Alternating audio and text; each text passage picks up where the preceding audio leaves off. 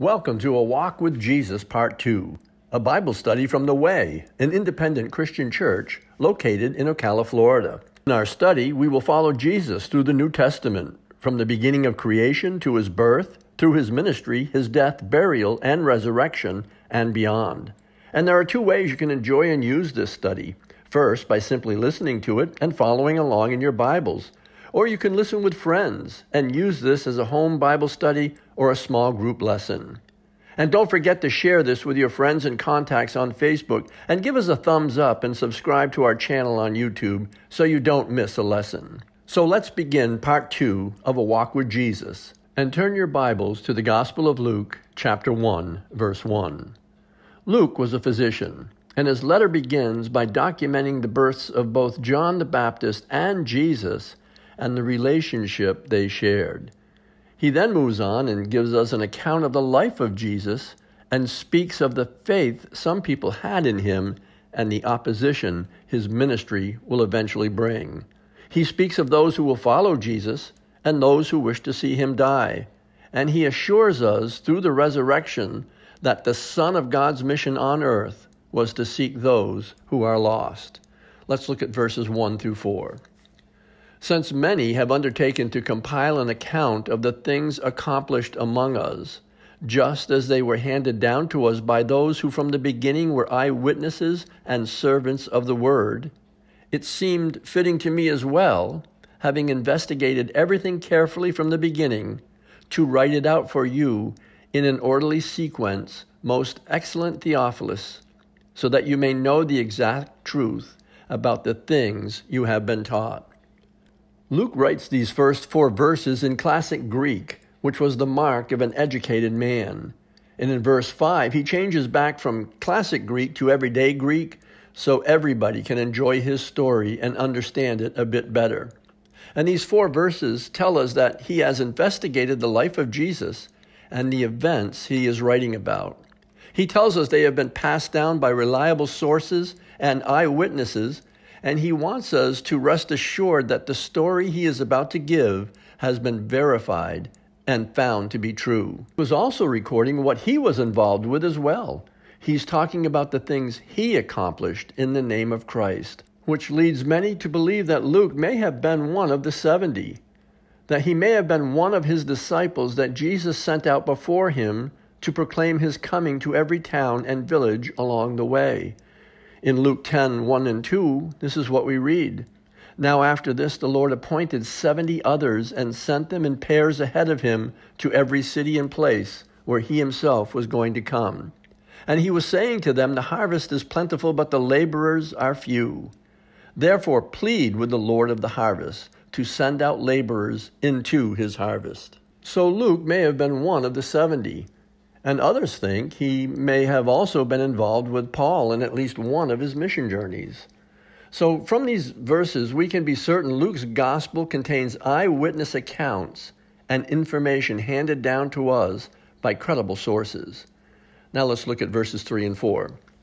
It seemed fitting to me as well, having investigated everything carefully from the beginning, to write it out for you in an orderly sequence, most excellent Theophilus, so that you may know the exact truth about the things you have been taught. According to verse 4, Theophilus is a believer. He's studied and has been taught the truth, and he believes. So perhaps he's commissioned this account to better understand both Jesus and the events of his life. And so the first event in this story is the birth of John the Baptist, beginning in verse 5. In the days of Herod, king of Judea, there was a priest named Zachariah, of the division of Abijah.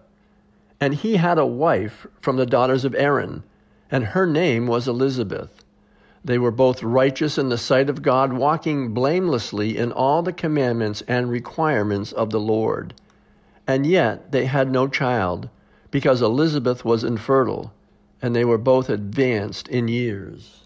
In these verses, we are introduced to 3 people. Herod, an extremely brutal leader that executed members of his own family who he believed might betray him and attempt to take his kingdom.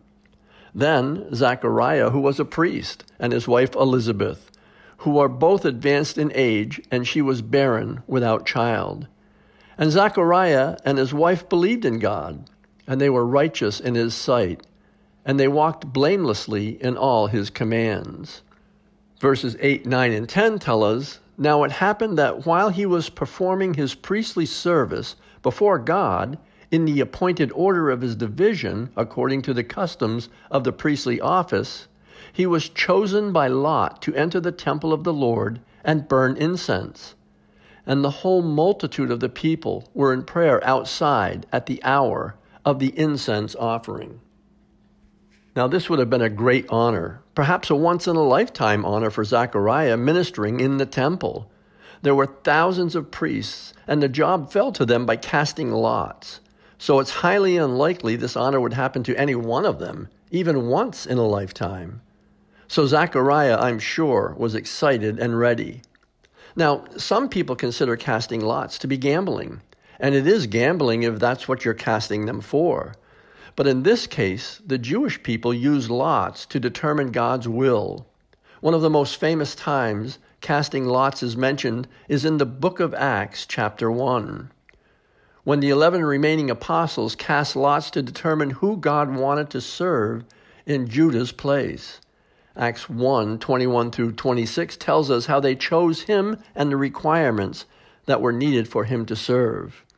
Beginning in Acts 1, verse 21, "Therefore, it is necessary that of the men who have accompanied us all the time that the Lord Jesus went in and out among us, beginning with the baptism of John until the day he was taken up from us, one of these must become a witness with us of his resurrection."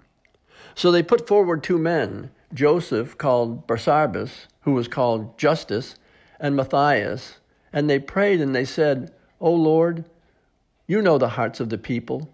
Show which one of these 2 you have chosen to occupy this ministry and apostleship from which Judas turned aside to go to his own place."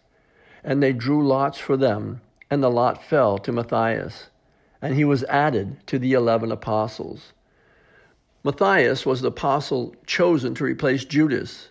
He had accompanied Jesus during his entire ministry, from his baptism to his death, burial, and resurrection, until the day he ascended.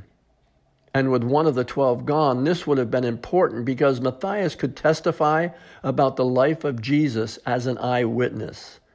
It also tells us that there were others that followed Jesus during his entire ministry from day one, others than just the 12. And then in verses 11 through 17, we learned that an angel of the Lord appeared to him, standing to the right of the altar of incense. Zechariah was troubled when he saw the angel, and fear gripped him. But the angel said to him, "Do not be afraid, Zechariah, for your prayer has been heard, and your wife Elizabeth will bear you a son, and you shall name him John. You will have joy and gladness, and many will rejoice over his birth. For he will be great in the sight of the Lord, and he will drink no wine or liquor, and he will be filled with the Holy Spirit while still in his mother's womb. And he will turn away many of the sons of Israel back to their Lord their God. And it is he who will go as a forerunner before him in the spirit and power of Elijah, to turn the hearts of fathers back to their children, and the disobedient to the attitude of the righteous, to make ready a people prepared for the Lord." Let's look at these verses for a minute.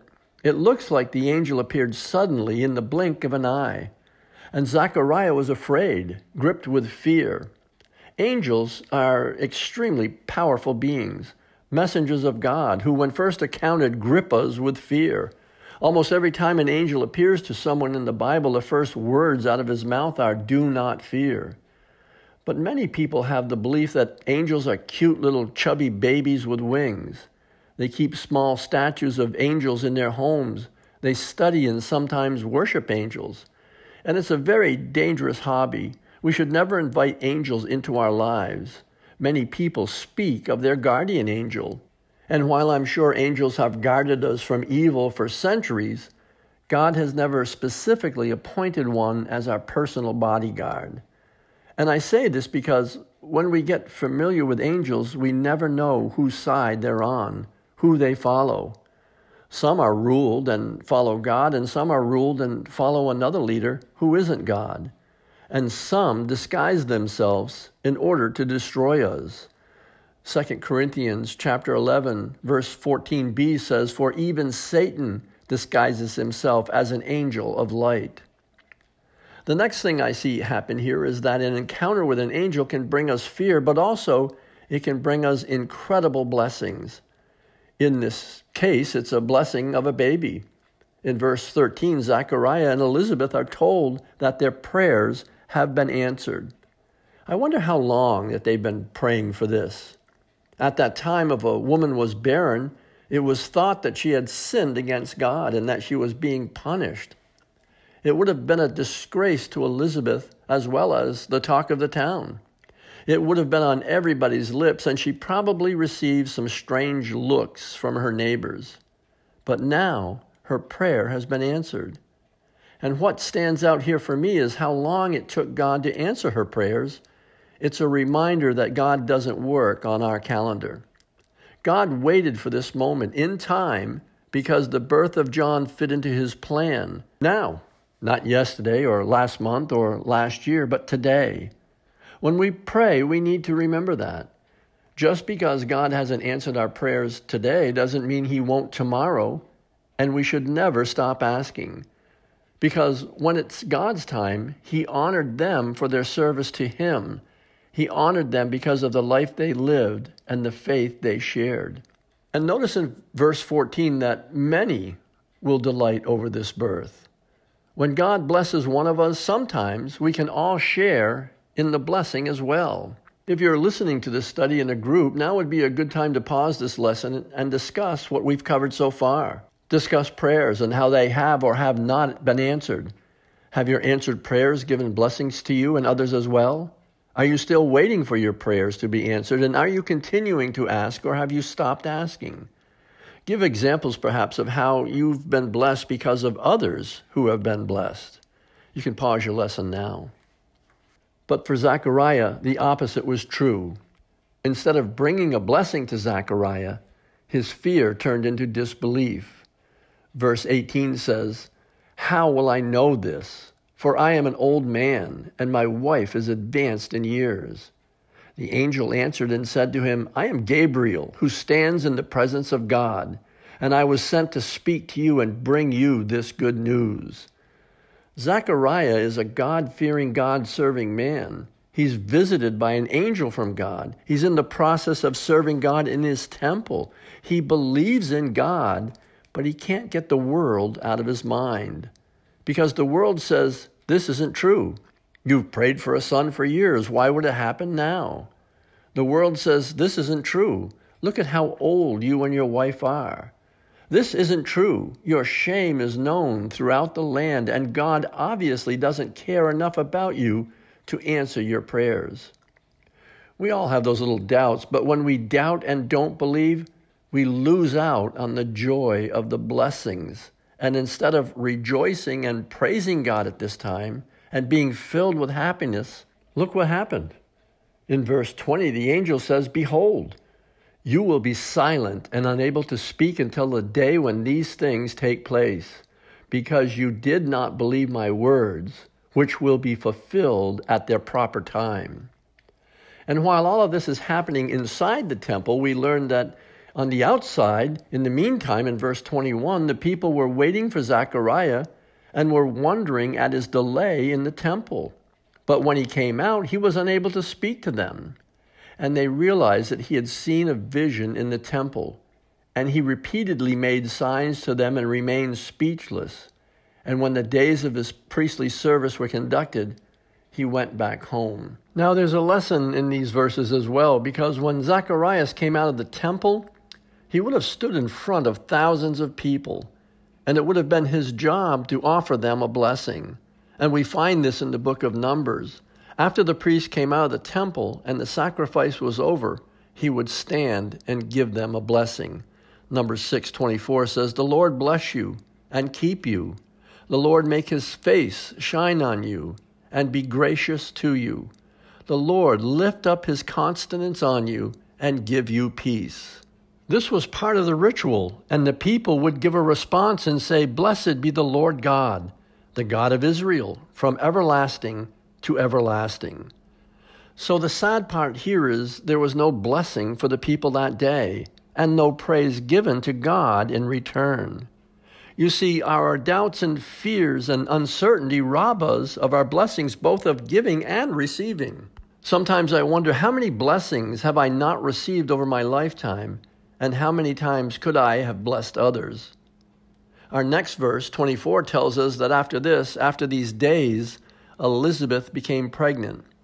Verses 24 and 25 tell us, now after these days, his wife Elizabeth became pregnant, and she kept herself in seclusion for 5 months, saying, "This is the way the Lord has dealt with me in the days when he looked upon me with favor to take away my disgrace among the people." It's important to know that this pregnancy took place after these days. In other words, God wants us to know that while this birth was a miracle due to Elizabeth's age, it wasn't the virgin birth. John was not the awaited Messiah. John was a man because of a normal birth. Both births are miracles. Elizabeth and Zachariah are old, advanced in years, and having this baby was truly a miracle. But it wasn't the miracle of a virgin birth. That miracle was given to Mary, and this verse wants us to know there is only one Messiah, and it's not John the Baptist. And the last thing I want to mention about this is found in verse 24. And notice that when Elizabeth discovered she was expecting a child, she kept herself in seclusion for 5 months.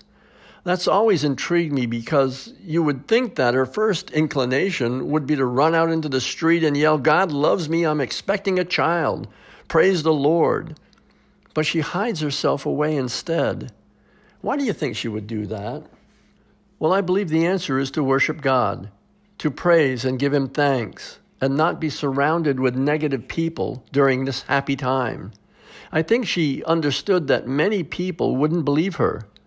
They would tell her she was wrong, tell her God can't do these things, and bring her down.